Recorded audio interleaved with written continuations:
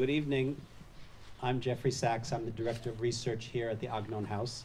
Welcome to those of you that are with us tonight. We know that there's a lot going on in Jerusalem tonight, so we thank you for choosing to be with us. But here during the book festival, every night there's something literary going on in every street corner. It's one of the beautiful things about living in Jerusalem. Welcome to the Agnon House. We hope you have a chance to look around, and certainly please sign up at the desk for our newsletter and like us on Facebook and follow us for all of our activities. For the English speakers, of whom you are counted, we'll be starting next Wednesday, exactly a week from tonight at 7 p.m. We're starting a new 3-week series of talks in English on Agnon, the Jerusalem of Agnon. Not Jerusalem of gold, but Jerusalem of Agnon. Agnon stories of Jerusalem for 3 weeks, for the 3 weeks leading up to Tisha B'Av, and we'll be principally looking at stories in this collection in English, 2 scholars who were in our town, and other stories, which is available here at the desk or in local bookstores, or just come along to listen to the talks. You won't be graded on the homework whether you've done the reading or not. Before I introduce our very special guest, our friend Vasyl Makhno, I am very pleased to turn the microphone over to my good friend Natalia Buchach of the Ukrainian-Jewish Experience, which has been such a good friend to what we do here at the Beit Agnon, and has brought together the Agnon House of Buchach, the actual Agnon House of Buchach, with the actual Agnon House of Jerusalem, and we're always so happy to see you and continue to work together the important work that we do. Yes. Good evening. Thank you for coming tonight. Ukrainian-Jewish Encounter was founded in 2008 with the goal of having a dialogue between Ukrainians and Jews. And since this period of time, we've supported conferences, book fairs, festivals, have had academic conferences, have worked on a shared historical narrative that looks at the Ukrainian and Jewish experience on the territory of Ukraine. Certainly the war, Russia's, I will say, criminal war against Ukraine, has really upended everyone's work. However, we are very glad that we were able this year to bring Vasyl Makhno to Israel. We had planned to do this at the beginning of 2022. And so Vasyl, he is a Ukrainian poet, essayist, author, one of the great literary voices in Ukraine. He is winner of Encounter, the Ukrainian-Jewish Literary Prize, which we founded in 2019 for his book, Eternal Calendar, Vichnei Kalendar. He will, a copy of the book is here. You can read excerpts of that work in English and in Hebrew on our website at ukrainianjewishencounter.org. Also, we are presenting, I have given you a copy of his bilingual work, which are Ukrainian poems that have been translated into Hebrew. Although this book was published a while ago, this is the first time that we are presenting this book in Israel for a Hebrew and Ukrainian language audience. And so I think tonight's discussion should be very, very interesting. Jeffrey and I have now had a very long relationship, and many discussions over the phone, in person, and via Zoom. So I will turn the floor over to you, and once again, thank you for coming this evening to this beautiful home. My father was born in Buchach, and I've had the opportunity to be there many times. So, without any further delay, Jeffrey, Thank please. you. Thank you so much.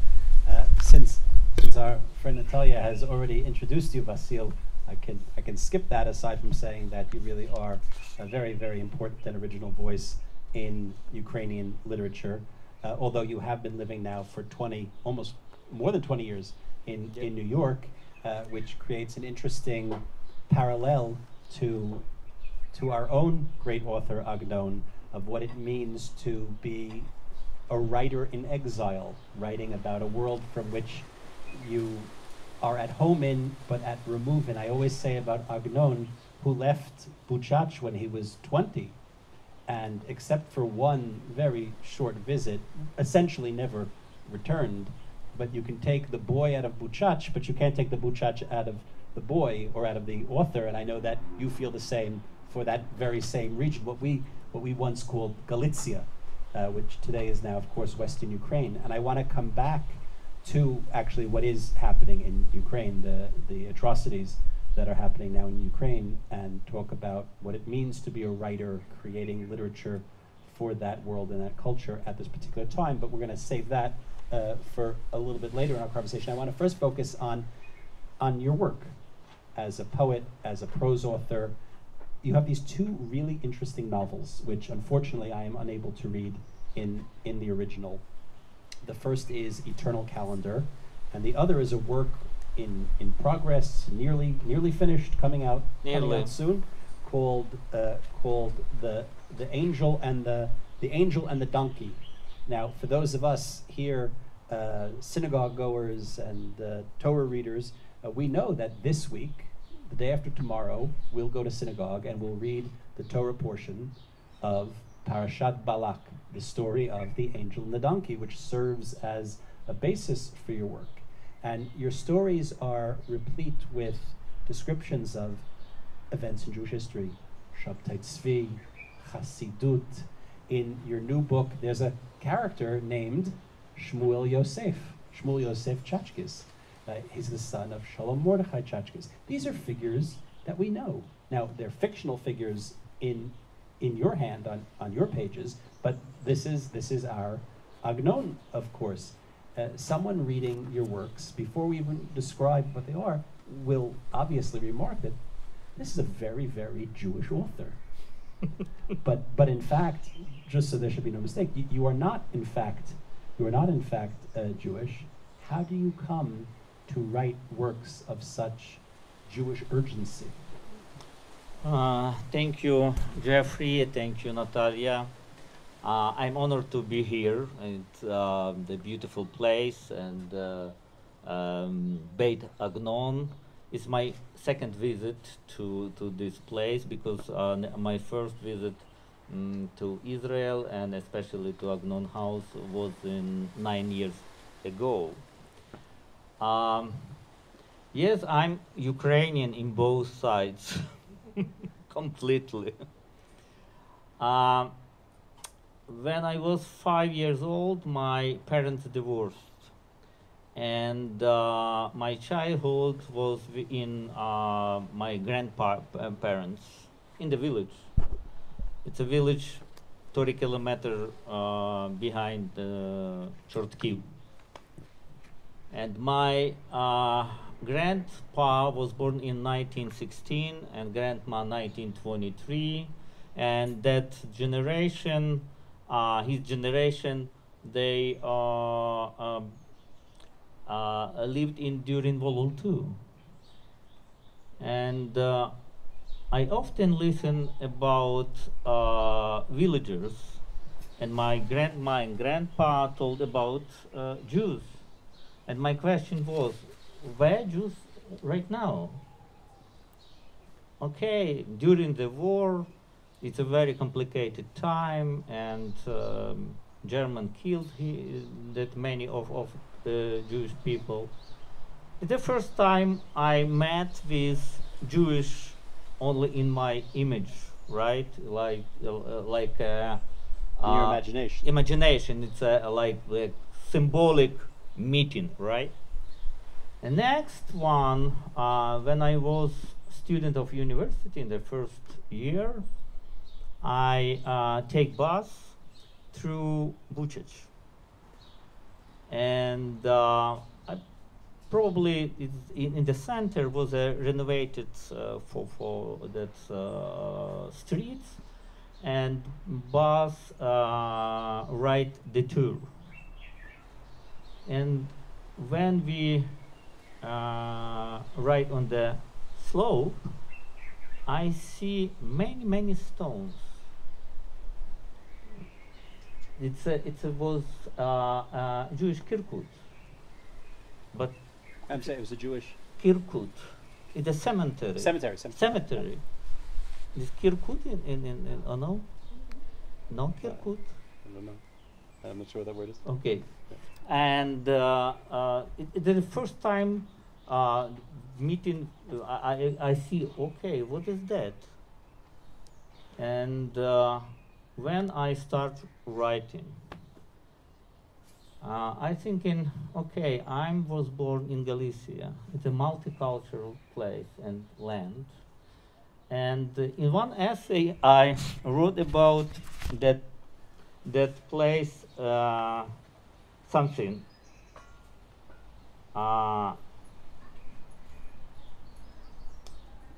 I talked about Galicia, mentioning that Austrian and Poles lived in their own state. Jews lived in their own books, and we Ukrainians lived in our own land. It's some kind of metaphor, right? But in that metaphor, it makes sense for me. When I started wrote that the eternal calendar, that's some kind epic novel, because I described 4 centuries, from 17th centuries to present time.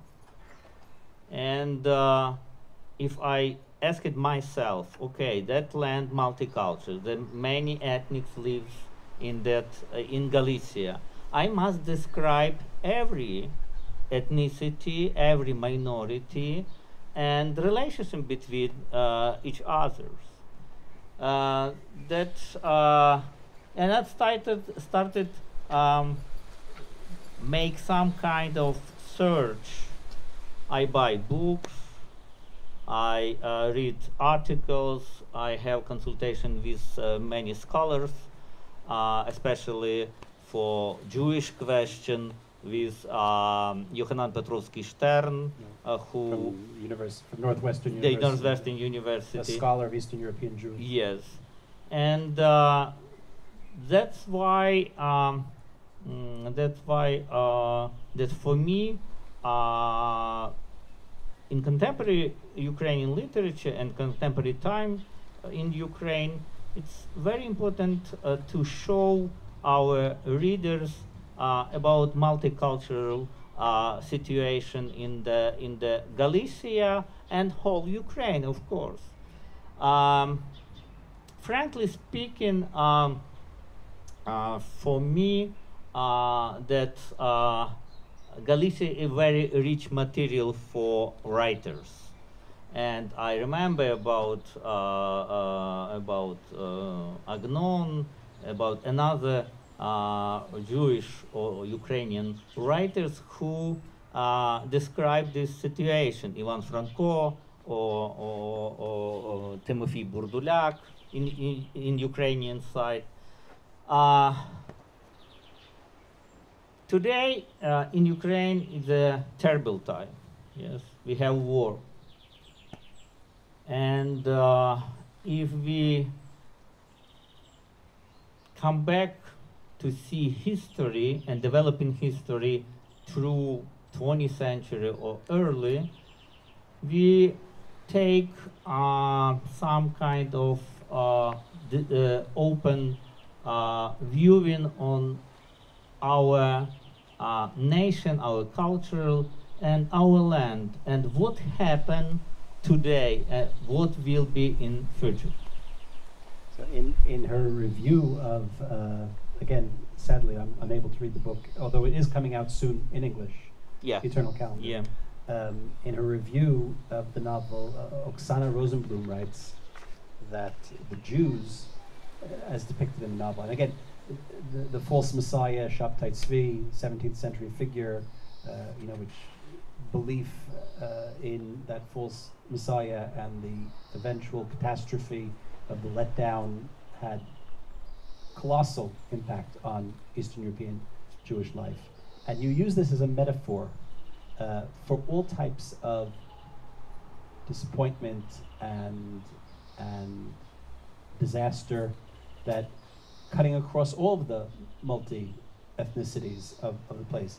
So she writes that in your book, Jews should not have trusted messianic ideas of Shabtai Tzvi.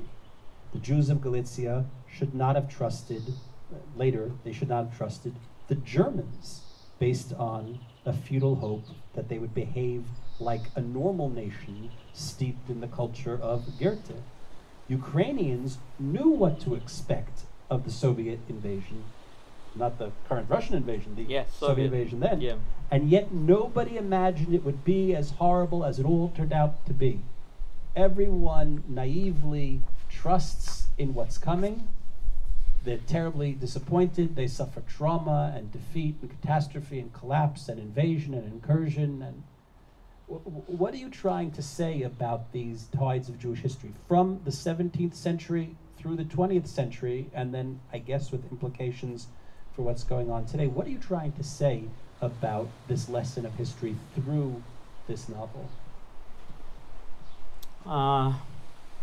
Very interesting question, because in this novel, because again, in other words, they're all. In other words, you use the historical episode of Shabtai Tzvi as a kind of metaphor for all false hopes, all hopes that are dashed up against reality with catastrophic result. In other words, Sabbatianism becomes a metaphor for everything, for the Soviet Union, for all false hopes, for all types of false messiah.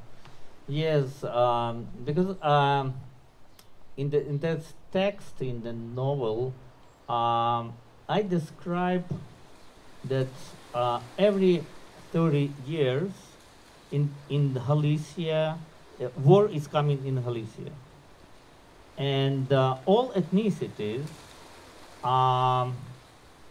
has ruins life. If we are going to talk to false messiah or false ideas or false images about life, about future, yes, that Shabtai Tzvi is the kind of. And I describe in the first chapters, it's a time of the 70th centuries, and most about Polish Ottoman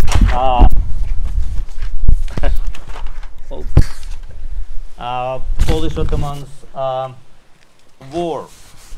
In the second chapters, it's about World War I. In the third chapter, about some kind World War II and after that. Yes, in my mind and in my point of view, on that history about what happened in this land, and it's a metaphorical because I want to combine the local history and universal history. And I deeply understand that local history and universal history link it. What happened in the Chortkiv in Buchach, some kind of during the war or during the peace period of life, that explosion to world history, because everything has a thread each other. And my idea in that or my message on this novel, that calendar, something calendar, eternal calendar or historical calendar, often return in the new level. But right now, in this book, I told about war, but we live in currently time where war in Ukraine is a present.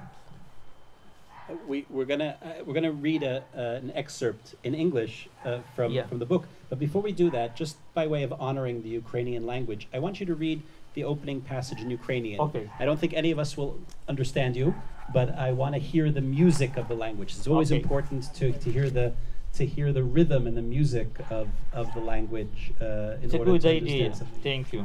It's a point that when teaching Agnon in English to people that are unable to experience him in the original, I often will do that the same. You have to hear the author in his original language, even if you don't understand it, even if you're reading it in translation. Okay. It's excerpt from first part and first chapter. It's a title Messiah from Smyrna. Розпочинається наша історія з того, що восени 5426 року від створення світу, і 1666 року від Різдва Христового, і 1115 року за вірменським літочисленням, і 1076 року мусульманського календаря Гіджри з порту міста Ізмір відплила галера Баштарда. Подія, на котру можна було б не звернути уваги, якби цією галерою плив до Стамбула хтось інший, а не Сабатай Цві, ізмірський мешканець, який оголосив світові про своє месіанство. Надходили роки, у які тривожно вчитувалися юдейські книжники та християнські богослови, щоби зрозуміти, що чекає цей світ, а очікували вони приходу Месії та кінця світу. I understood Shabtai Tzvi. But it is a way of, also it's important for us to, in addition to honoring the language, to recognizing that most of the people in the world today that... I would like to... Yes, but most of the people in the world today who could have understood that, unfortunately, are in a situation where they probably don't have the luxury to sit and enjoy fine literature at the moment. So it's important, doubly important, that we should read it. But here's an excerpt in English. In English, translated by Eli Kinsella. The Messiah from Smyrna. Our story begins in the autumn of the 5,426 years since the creation of the world. The year of our Lord 1666, the year 1115 according to the Armenians, and 1076 in the Islamic calendar of the Hijri era, when a galley Bastarda sailed from the port city of Smyrna. It was an event that could be easily had been overlooked if someone other than Sabbatai Tzvi, resident of Smyrna, who had proclaimed his messiahship to the world, he sailed on this galley to Istanbul. The years had come that the Jewish scribes and Christian theologians were peering into the order to understand what awaited this world. They were waiting for the coming of the Messiah and the end times. Hence, the quarrels in the synagogues couldn't be quelled for the scribes following along the every letter of the Torah and licking their fingers unfurled the scroll of parchment to grasp of the words, first in their eyes and only then with their minds. Christian theologians such as Ioanniki Galatovsky were convinced that only Christians upheld the laws of Moses and would therefore be saved. Astronomers peered into the starry sky looking in divine signs so they could be first to notice anything that might hint at some news of the end of world. It was known that before and that time there would become false messiah, wars, hunger, disease, and floods, and the great mayhem would reign over the people. In London, for example, the plague raged, brought to Dutch merchants. Chief Secretary of the Admiralty Samuel Pepys writes in his diary that after he Crown's order to put down all dogs and cats that the range of the plague expands.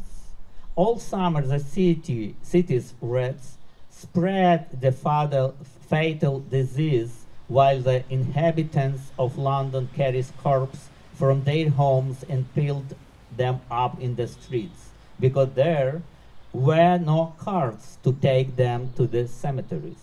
It was only at the start of September that the royal baker forgot to extinguish the oven. He was baking bread for the court, and half of the city burned down. Along with the building, the carriers of the disease, and also burned, and everyone who evacuated London returned.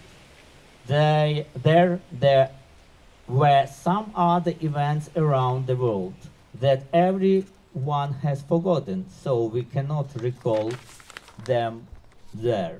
But that Sabbatai Tzvi, who divided the world into 26 parts, offering them to his followers, was not in the least concerned the empires and kingdoms had long possessed what they was easily given away.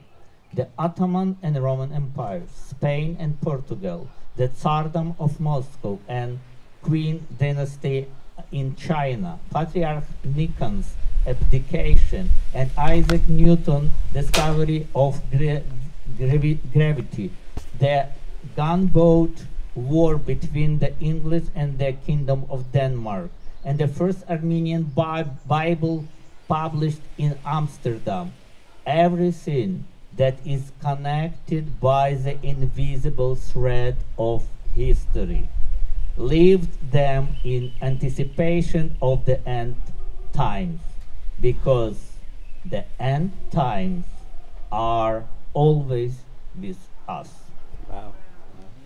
Elisa, you had wanted to ask a question a moment ago. I had a question. Since for a large period of time the language of literature and so forth in the Ukraine was Russian, was there ever a decision between writing in Ukrainian and writing in Russian?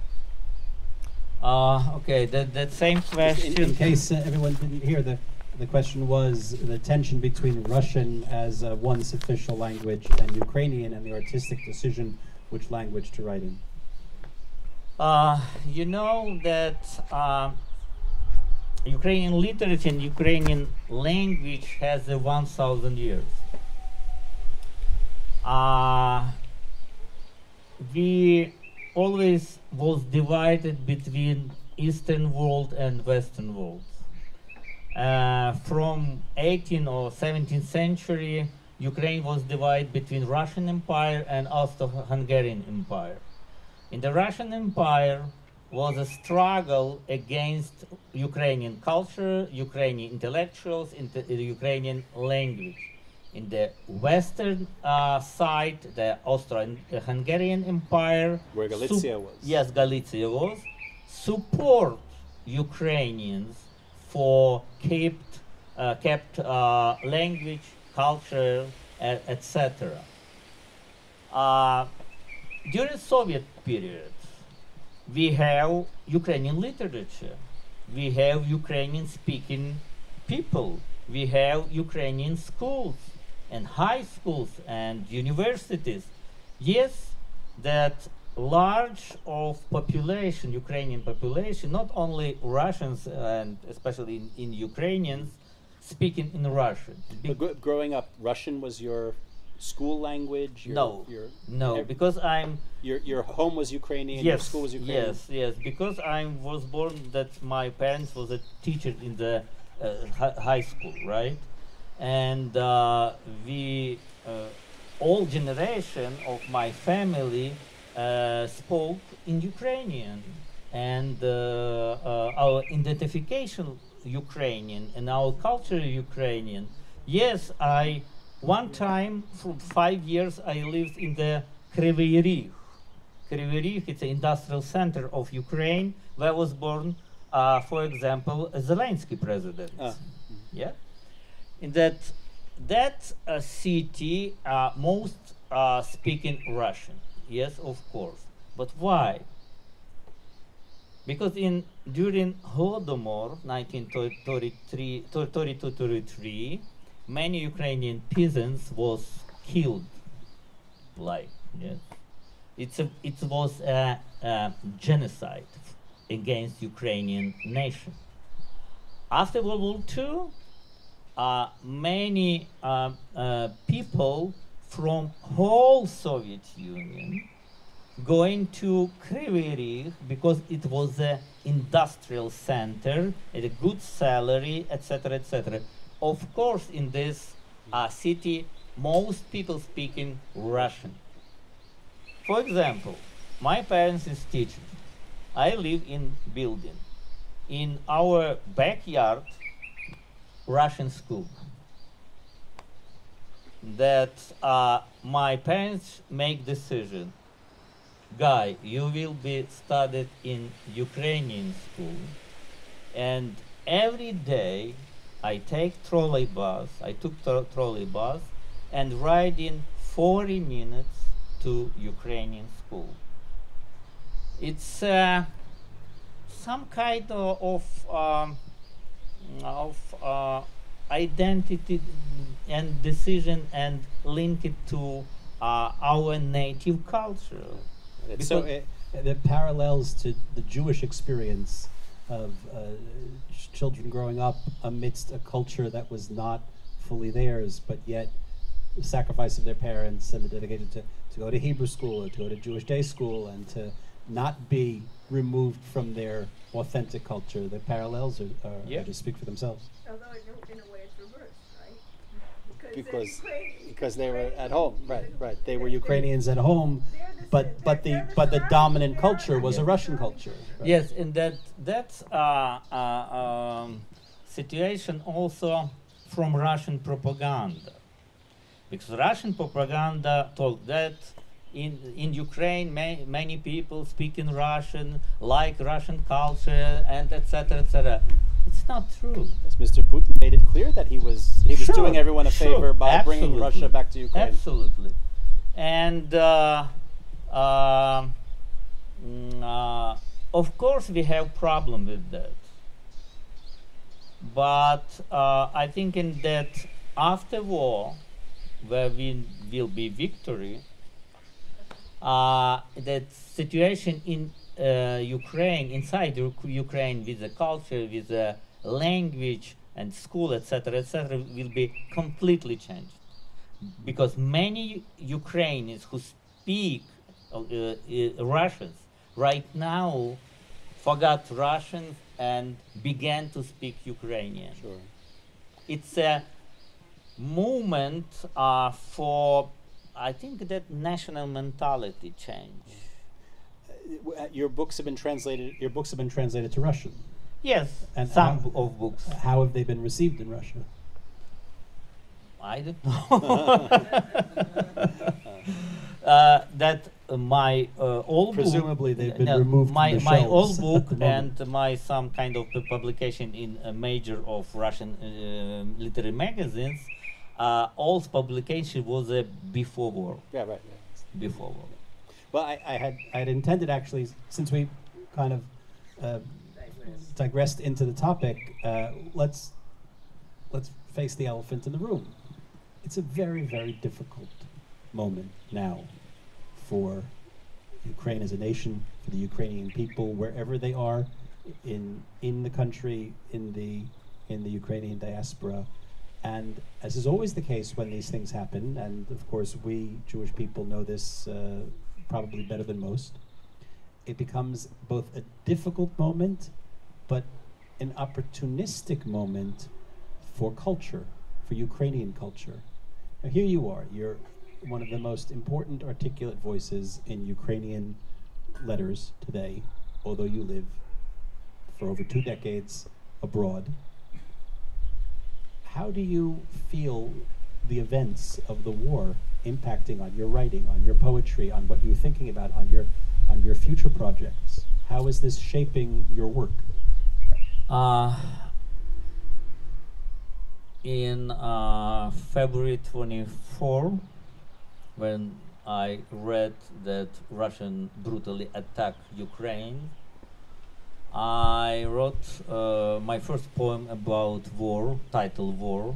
Oh yes, this was published in the Los Angeles, Review yes, of Books, right? that Yes, yes. my translators immediately translated into English, and in short time, Los Angeles Review of Books published that poem. And during probably 2 months, I wrote 15 or 16 poems about war. And this poem was translated on the huge languages. In the Poland, do you know Krzysztof Czyżewski, who founded Pogranicze, Foundation Pogranicze? It's some kind of borderlands in the same. Yes, you know that guy, yes. And Krzysztof made decision to start published books of Ukrainian poets about war.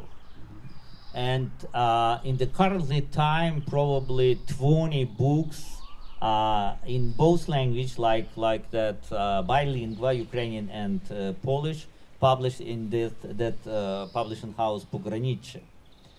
I wrote a couple essays about war. I was invited to BBC Radio in London and Turkish TV, Georgian TV, etc., and I spoke about war and my impression about the war, like a writer and like Ukrainians, right? I think in that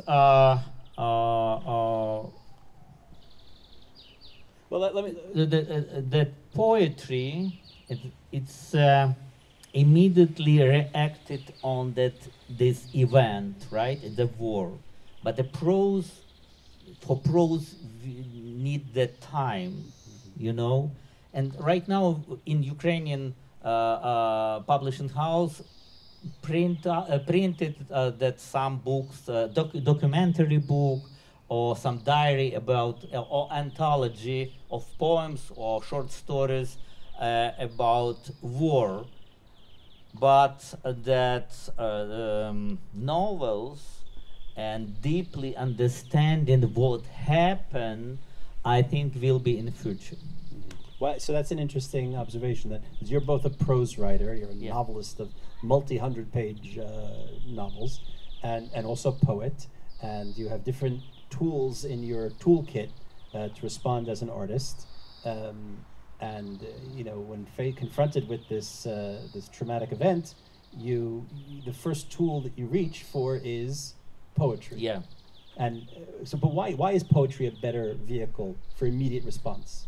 Or alternatively, why does prose take more time to ferment before it's ready? Yes, because that for write poetry I need approximately 15-20 minutes. But that prose, it's a hard job, and the prose has a plot, has a characters, has a many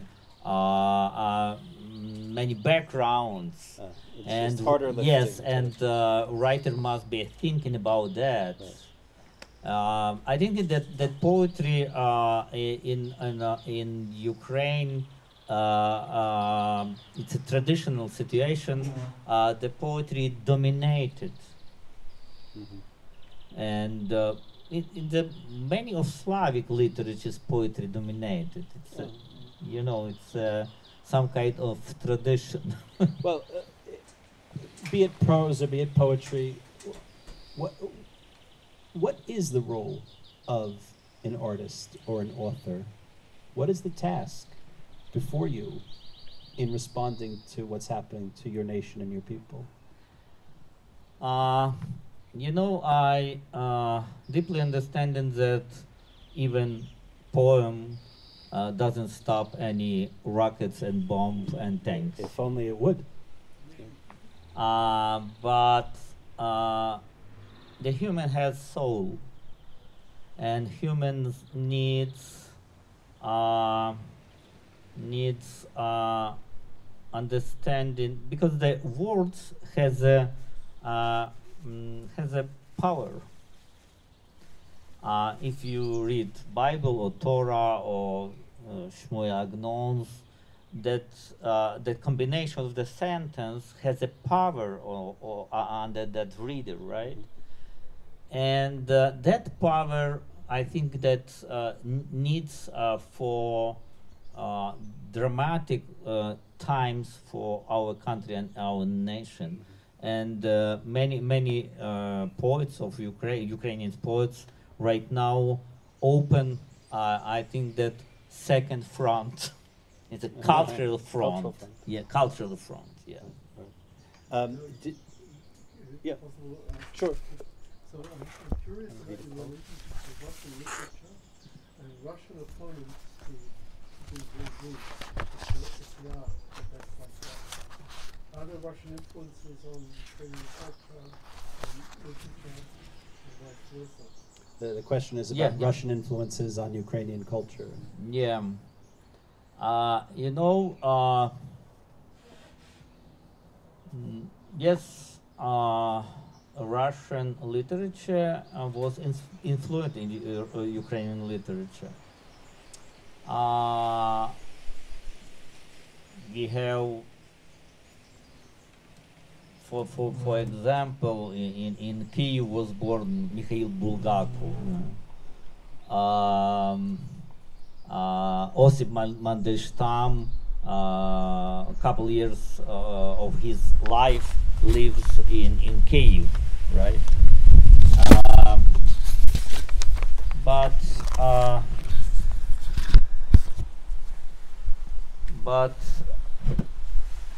after revolution, when Bolshevik took power, and Ukrainian communists, especially writers like Khvelyovey, he told that for Ukrainian language, we need reject Moscow. We need reject Moscow. Why? Because that influence has a positive and negative moments for Ukrainian literature. During 20th centuries, many of Ukrainian authors would be happen to link and open Western culture and Western literature. But that dominated of Russian in the world, because many of people around the world knows only about Russian culture, only about Russian authors, only about Russian opera, music, etc. But somebody hear something about Ukrainian culture, about Ukrainian opera, or about Ukrainian composers, about Ukrainian theater? No, right? Why? That question why is it important for my generation. We not rejected or ban Russian literature or Russian culture, but we try to search another way for our culture, another way for our literature. And that today, that war showed to us, yes, it's a very different time, and finally we must say stop. We Ukrainians, we have whole culture, we have everything, and we must be going to world stage. I want to, we have only a little bit of time left. I want to turn our attention to the new book, to The Angel and the Donkey. Before we do, explain to us what is this imagery of the angel and the donkey, which again, as I mentioned, is from this week's Torah portion. Okay, that novel has a very complicated structure, because that story about Ukrainian writer who lives in United States, and he met on the Slavistic conference in New Orleans, professor of Hebrew literature from Jerusalem, from this university. Her name Esther Krautkopf. Cabbage head. Oh yeah. And between each other, that romantic relation, that Esther, okay, and that guy going to Ukraine because his father died and he must sell his family apartment. And when we stay in Ukraine, Esther sent to him messages. Where are you, guy? I'm in Ukraine. Okay, you could be help me? What happened? Please go into Buchach. I start working on the book about Agnon. Please go into Buchach and search some kinds of materials, maybe what have, you know. And that main hero, main character came to Buchach, and he look in library, the place of ruin of the synagogue, that place that all year, and he understand that no materials, nothing survives, and etc. etc. It's a very long story. And why Angel and that guy writer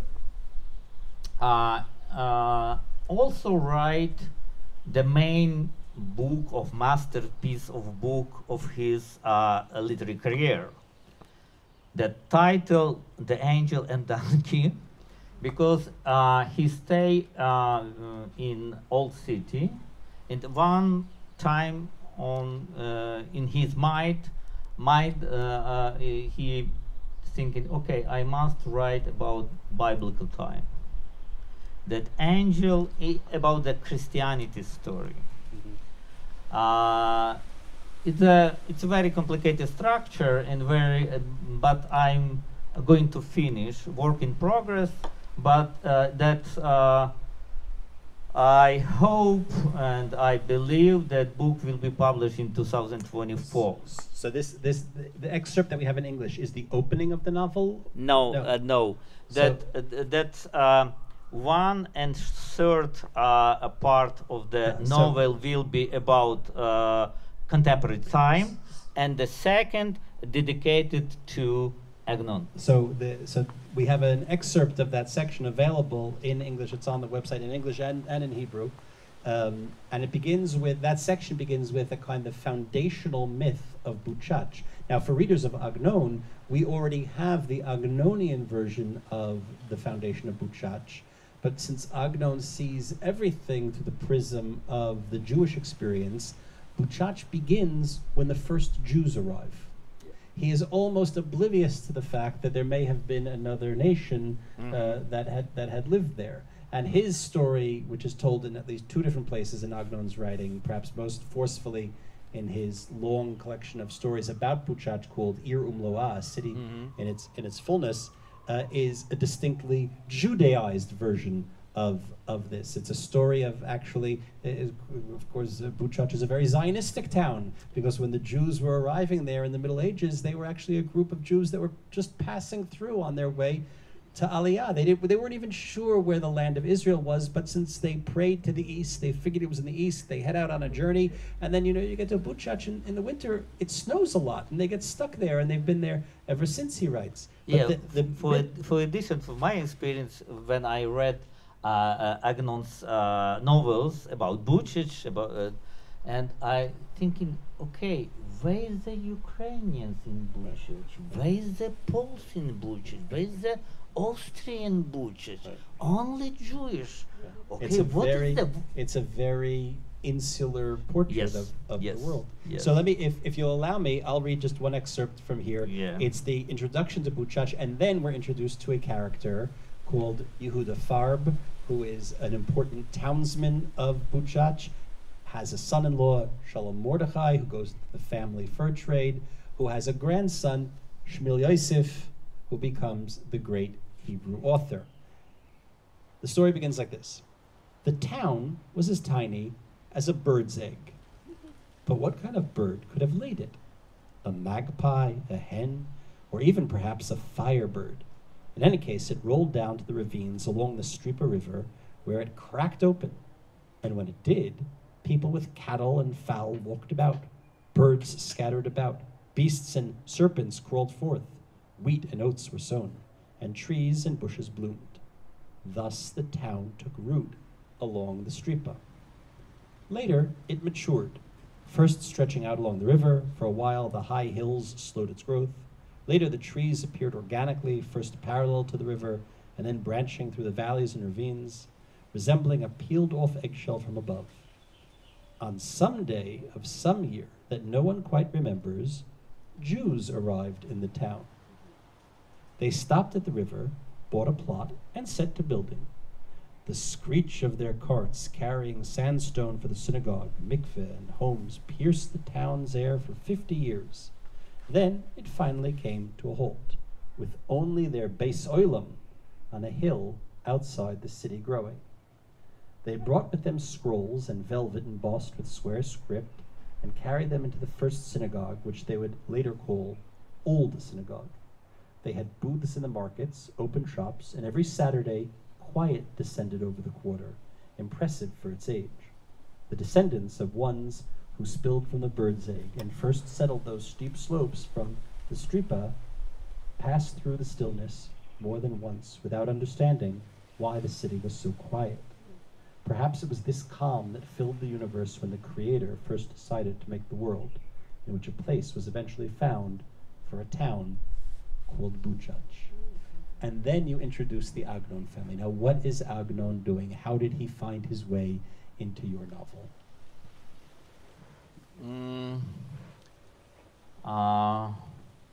Which is also my way of asking about your relationship with Agnon, the influence of Agnon on your writing, and that story began in early 1990s when I first met Agnon's daughter Emuna in Ternopil.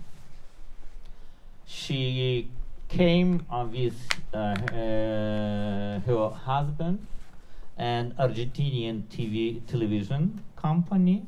That television create movie, about European places of Agnon, and I strongly remember that Emuna write in my notice her Jerusalem address. Mm-hmm.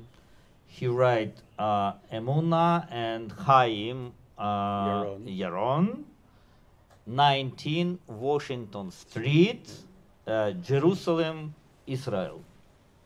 And she told me, maybe you can visit to Jerusalem. I think, okay, I have approximately 30 years.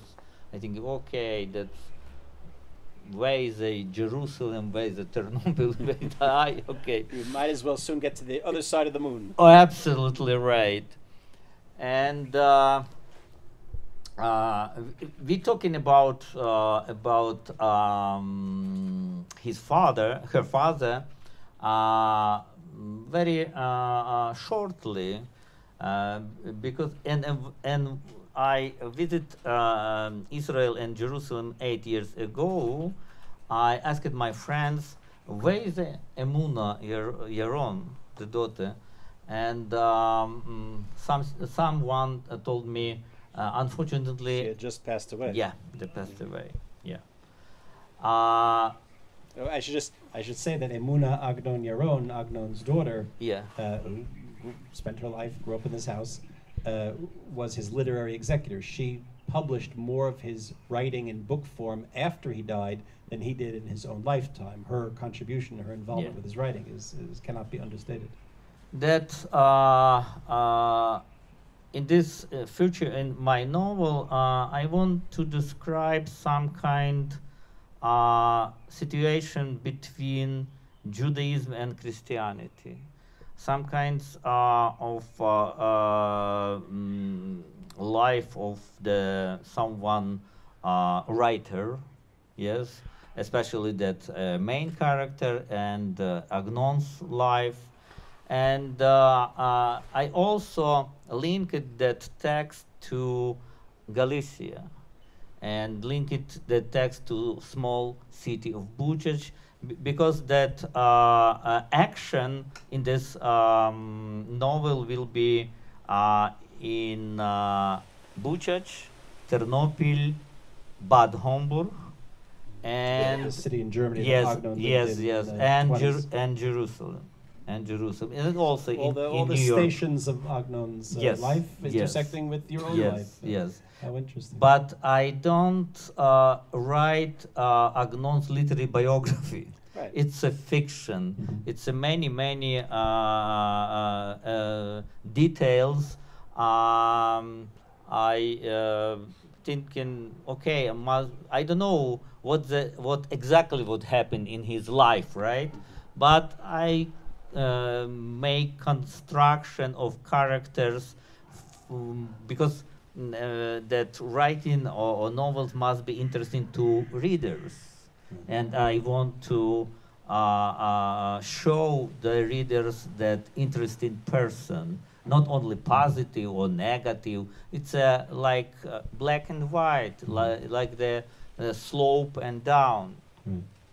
Those that visit Buchach, as I have, as Gitta, you were with us in Buchach, weren't you? Oh, and Karen also traveled with us in, I guess that was 2018.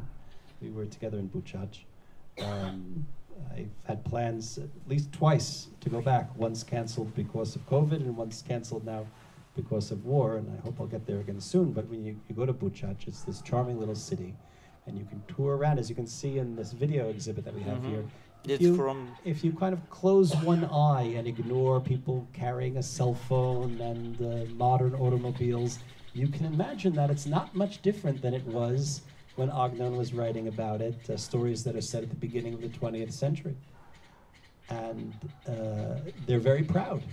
There are no Jews today living in Buchach, but they are very proud of the local boy who did well, the great author that sprung from amongst them. And of course, there's the Agnon Literary Center, which is a project supported by the work of the UJE, and our good friend Mariana, under great struggle now, is keeping things going. But in normal times, it's an important cultural center in the city, promoting literature and culture and poetry and all types of things in memory of Agnon and in Agnon's spirit. So what's interesting, of course, is that in Agnon's writings, the most important character, the greatest literary character, the greatest literary creation is the narrator himself, is this character who we, the readers, immediately fall into the trap that this is autobiographical, that the author's done nothing more than project himself into the stories, although of course that's a trap that the author sets for his readers. So for you to create a fictional literary character named Shmuel Yosef Agnon is the most Agnonian turn of all, and I'm sure no one would be more delighted than he to discover himself in a Ukrainian novel, written in the diaspora. Yes. Because he understood what it meant to do that. So I think that's an excellent way to kind of focus our mind around, which we're all looking forward. Well, the world is looking forward to be published in any language, and then hopefully soon it'll be available to us in Hebrew, in English, and other things. We have time for a question or two, and then we really must wrap it up. Yes. Yeah, I couldn't help thinking, was it last year? We heard a talk here in Jerusalem, not in this place, by Olga Tavarchuk. Mm-hmm. And she is also, and I bought her book, I'm getting to it rather slowly, but where she also focuses on Shabtai, not Shabtai Tzvi, but Jacob Frank, but it's, The Ukrainian author, the Ukrainian Nobel laureate. well, she's Polish. Polish. She's Polish, but still, it does occur to me that there's some kind of relationship between your project and hers, and I was wondering if you had something to say about that. Like, why is this? Is this something that why is this so fascinating? Really, you come from. She's writing from the more from the far west of Poland, right? And you're kind of from the far east, but still. Yes. And I just wanted to tell you also that my grandma was from. I told you she was from Galicia, and she told me she did understand Ukrainian. She had a Ukrainian nanny. So she was not unaware of Ukrainians. But another question, besides that, maybe this is too much, but I had another, more about the modern thing. When the war broke out in Ukraine, so many people, you don't hear it so much now, but people here, Jewish people, were rather confused because the relationship between Jews and Ukrainians, as you kind of mentioned, kind of hinted, was not so straightforward, and many people. Okay, so I think we have like 4 or 5 questions here. So let's you can answer any or all briefly. Came up for me, and I was wondering if somehow you were dealing with that also, this kind of complicated history of Jews and Ukrainians. Okay, first of all, about Olga Tokarczuk novel, the Jacob's books, right? The title. Book of Jacob. Yeah. Book of Jacob. Yeah. In my novel, Sabbatai Tzvi lives in the book only short time, and it's another story about that Galicia. The one Ukrainian critics compare Tokarczuk books and my novels, and said that completely different books.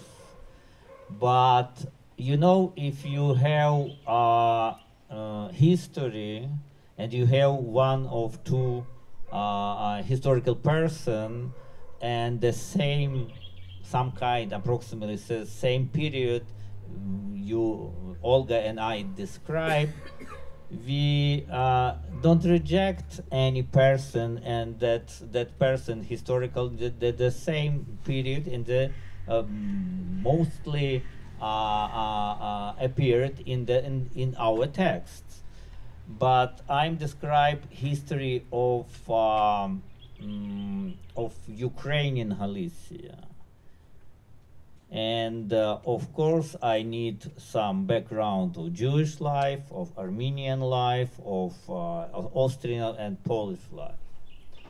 That's second your question about Ukrainians, Jewish-Ukrainians relationship.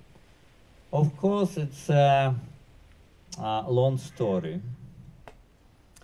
Of course, we have black and white pages of our relationship. Of course, Ukrainians and Jewish has another religion, right? Judaism and Christianity. But in contemporary Ukraine and contemporary for my generation, we deeply understand to describe our history and our relationship with whole questions, with good time and a bad time. And for Ukrainians, right now, we understand that we have any sins before Jewish. Any sins, гріхи. Як це буде гріхи? Sins, any sins. And we wanted to provide dialogues between our nations. Dialogues with our history, our land, our literature, and that perspective in the future.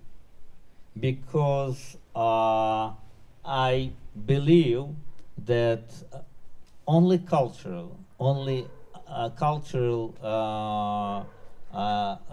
make for us that place where we speaking about all questions and answering on all questions.